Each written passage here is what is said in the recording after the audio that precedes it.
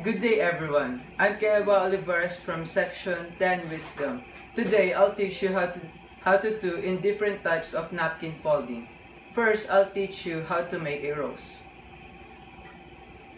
You'll rotate it into a diamond shape, and then you'll fold it into like this.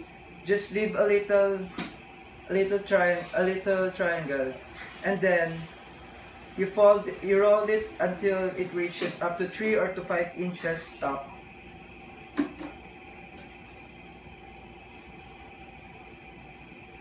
After you leave some space here, you'll fold it, roll into a horizontal way.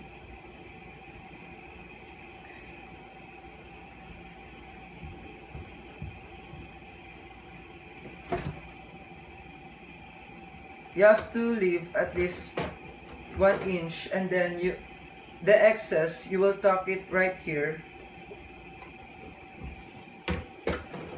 These two flapping thing, you will fold it like this to use it as a leaf.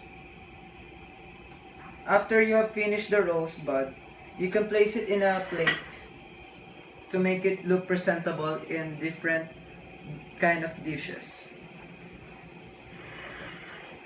Next,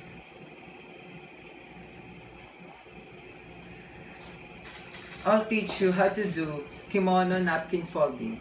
First, you have to fold it like at least a 1/2 inch.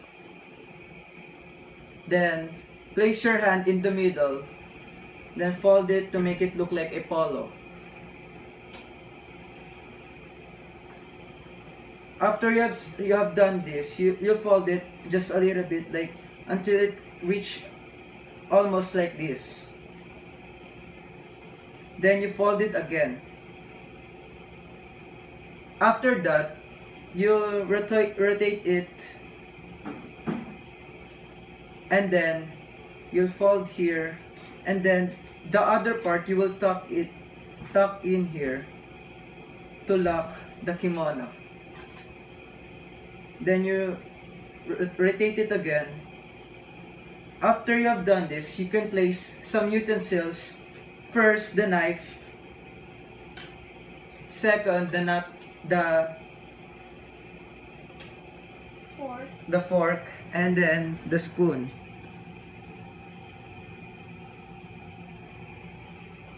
Thank you. That will be all.